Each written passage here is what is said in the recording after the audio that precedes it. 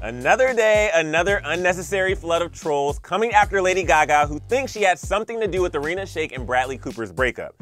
Is the internet ever gonna let this one go? I mean, apparently not. What's up, y'all? It's Emile Ennis Jr. here with Clevver News, and I have one question. Can we leave Lady Gaga alone yet?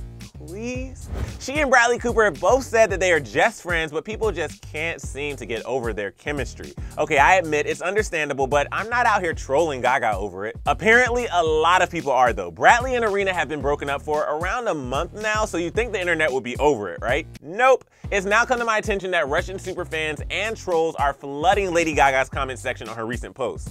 To celebrate the recent launch of her makeup line, House Laboratories, Gaga posted this pic on Instagram celebrating, as she should. But if you take a look at the comment section, it has over 600,000 comments, which is way above her average. And it's not people excited about her new lip gloss. If you look at the comments, you'll see that most of the comments are in Cyrillic, which neither myself or Gaga can read, but apparently they reference the Gaga-Bradley-Irina drama. So the Daily Mail reported that the comments are, quote, thousands of demands to give Bradley Cooper back to their compatriot Irina Shayk, and they don't seem to be stopping anytime soon.